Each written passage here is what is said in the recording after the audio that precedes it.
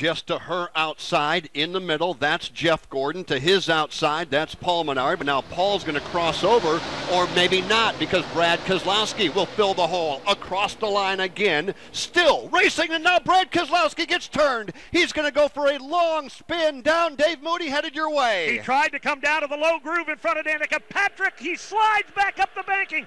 Everybody takes evasive action.